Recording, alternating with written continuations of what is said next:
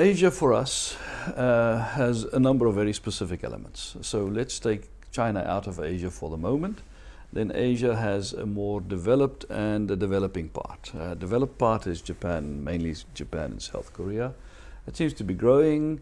There is robust underlying stability in steel use in both these countries, but nothing explosive. So it's not growing very fast, and it is to a large degree dependent on exports to developing Asia. And developing Asia to a large degree consists of what happens in Southeast Asia. And this area is a very large net importer at the moment, supplied by both Japan and South Korea, but also supplied by China. And demand for steel in this region seems to be growing and going apace. We think it will continue in a positive sideways growth rate, with a total steel use of somewhere, or steel imports actually, of somewhere around 60 million tons on any given year.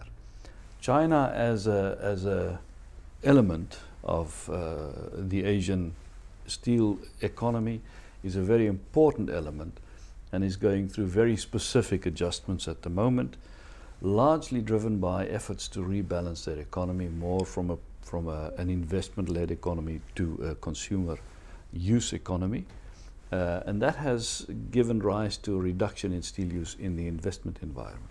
Secondly, in China there is presently an oversupply of housing stock, of apartments, and therefore construction activity has declined or stabilized to a large degree. And as a result of this, China last year, and we expect this year and also next year, is using less steel than in the past.